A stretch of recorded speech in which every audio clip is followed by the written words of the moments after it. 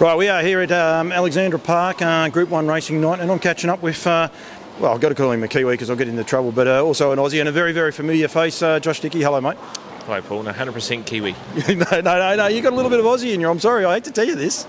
Yeah, no, well, Sammy, she's half Kiwi as well. Yeah. So, you got plenty of Aussie mates, that's for sure, and good to get a winner on big nights like this, isn't it? Oh, it is, yeah. No, it's, driving a winner anywhere is great, but, the bigger nights, more people are watching, and, I'm just lucky. I've got a good book of drives, and, hopefully the rest of the night can just have a bit of luck. But, he's a nice enough horse going forward, and he had a good trip and worked out good. Beautifully bred horse. Brecon Farms, they win in races everywhere at the minute, but beautifully bred horse, and looked a treat before the race. I was happy. I was lucky enough to be talking to you before he went out. He's a cool dude. He's got a little bit of character. He's got a bit of want attention, I suppose, is the best way to put it, but he's a cool little fella. Yeah, it's probably half his problem. He's just a bit too cool. He's very relaxed and laid back and lacks a bit of gate speed, and I think it'll make him later on, though. He's so laid back in his races that you can actually do a bit of work with him. Some of his runs, he's actually done a lot of work, and he just keeps going. And I think later on, as a 4-year-old, especially in those stand starts, I think he could do a little bit of work and get away with it and probably get through the grades. Well, he's bred to be racing in better races on a night like tonight, isn't he? Oh, that's the thing. Yeah, he is. He's phenomenally bred. Amazing page on him. But, he's not the biggest sort of horse, which may have just stopped him being a nice sort of young 2-year-old, but he's going to repay them later on, I think. The rest of the night, you said you got a good book of drives. Team's going terrific. You'd be happy with how they're going. A little bit quiet the last couple of weeks, but start to the year has been exceptional. Yeah, you just have your runs, don't you? We come back from Australia and we just had an amazing run for a month or 6 weeks, and the last couple of weeks have slowed down a bit. But I mean, that's just life, and it happens to everyone. And a few of the horses at Stonewall unfortunately got viruses, and it was just one of those things. But it's been great just to regroup, and the last few weeks the team's just starting to get back to where they were, and the results starting to show. Getting a few trotters back around you too. I know Amanda won't like me saying this, but great to have these trotters, and got a nice little book. You've got a couple that are a little bit quirky. I think I spoke to you before about Jockers Hill and that, but he's got a lot of ability. That's one thing they have got. They've got ability. You just be patient with some of these trotters is always one of the keys, isn't it?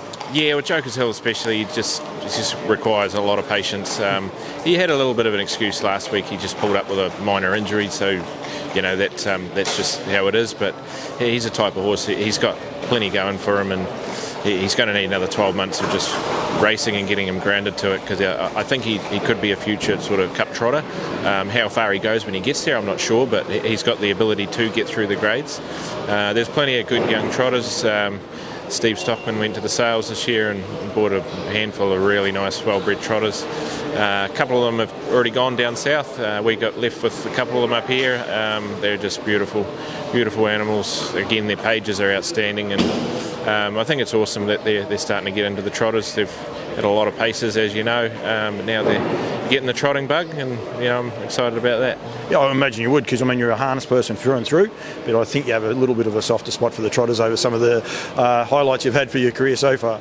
Yeah, well, my major highlights have all been with the trotters, and they're just a little bit of an art to it. There's things go wrong quickly with trotters, and you got to map out what's wrong. And I think we sort of like the challenge in it, and when you get them trotting well, it's just so rewarding. And when you sit behind a good one, I've always said it, when you sit behind a good pacer and a trotter, I think the trotter just feels better. They just, I suppose because it's natural and natural gait. I remember speeding Spur many times. He just felt amazing, and now I've been lucky enough to have driven Just Believe a bit now at home, and it's just an amazing feeling to sit behind a good one. What does he like to sit behind? He looks a cool dude. He looks a pretty easy trotter to drive.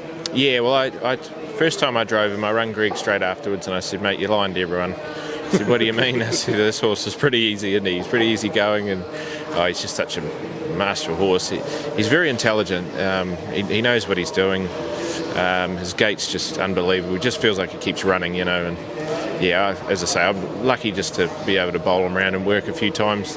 I've sat behind some really good trotters, now, and I'm not sure, I'll be able to sit behind one like that for a while, but it's just a real pleasure. He's a master horse, and it's great the Kiwis now are understanding how good he is and how far the Australian trotters have come. I think the Aussies have really got the edge on us at the moment. I think it's exciting for the industry, full stop. And I hate comparisons. I could sort of ask you, who's comparing the Speeding Spur? We don't want to do that. Just celebrate how good a horse this is and enjoy what he's putting on. It's just great. And I think the job that Greg and Jess have been doing, but even yourself and Sam, like when you guys were there looking after him and things along those lines, that I think there's so many people in this industry that get it. We've got to promote, we've got to get on the front foot, and it's just great. And I think bugger this debate over who's better, which horse is better. Just celebrate this horse. Just watch him and celebrate him. And even if he gets beat tonight, who cares? He's just, the job he's done is just outstanding at getting people talking about the trotter. Well, that's the thing, and I've always said it too. You can't compare the eras. Lyle Creek was an amazing horse, and you can't put them in the categories. They're just master horses of their own era. And I think you're right about promoting them. What he's doing at the moment, regardless of what happens tonight, he will lose no fans, because I got interviewed the other day and I said on the radio that I'm not sure you'll see a trotter do that, what he did last start, as easy as what he did, sit outside them and bully them, and that's what the champions do. They just absolute bullies, and beat him at his own game. It was just so cool to watch, and we've seen great trotters over the last couple of decades, but there's only very few that can do things like that, and he is one of those few. The worst part is after the race, like he's just a little plain bay, like he's like an altar boy or something like that. He's just this sweet, innocent little horse. But exactly what you said, he's bashing up some really nice horses, and he's giving them a hiding out there, and he comes back in and he goes, sorry. And sort of knowing the way he's about it, isn't he? Well, that's the thing, and even looking after him for Greg and Jess, they've had deal with business back home. He's a funny fella. He really just likes to do his work and be left alone. And he's really, if you walk through the barn, he's not one that you'd look at and go, wow, like what a horse. You could walk past him. You could, and even driving him, walking out to the track, he puts his head on his knees, which can be annoying sometimes, but that's just him. He just he gets on the track and does the job, and it's funny how they got their own little quirks, and that's Harry, as everyone knows. He just likes to do his own thing, be left alone, and he's rewarding Greg and Jess and all the owners and the industry. Mate, I get to talk trotting harness with you all the time. Well done winning with Twista. Well done to the Telfer team and that. But thanks for just giving me a bit of a chat. I just like getting content out there and get people thinking about our industry in the right way, mate. And you're always great for that. So thank you very much. Good luck later in the night. If you win a few more, well, I'll just see. If you have a Johnny Dunn night, I might have to come back and interview you, but you mightn't see me otherwise. Yeah, I'd love a Johnny Dunn night. It was amazing what he did last night. I think there's only been 2 other drivers that have done that. He's happy. He's level with his brother now. Yeah, that's it. And he's on target for the premiership this year. I've always thought Johnny's a master driver. Dexter obviously is, but Johnny's been a great driver for many years. And seeing what he did last night, it's not surprising. And Tony Hurl, he's been the other man that's notched that up. Tony would always say that the 7 wins that he got are all on premiere night, and he said he's always got his nose in front on that. So that's just typical cheeky Tony banter. But that's, you've got 3 guys up there, the absolute legends that have done that now. I think that's the thing, the names, mate. Thank you. Really appreciate your time. Good luck later in the night. Cheers, mate. Thanks, mate.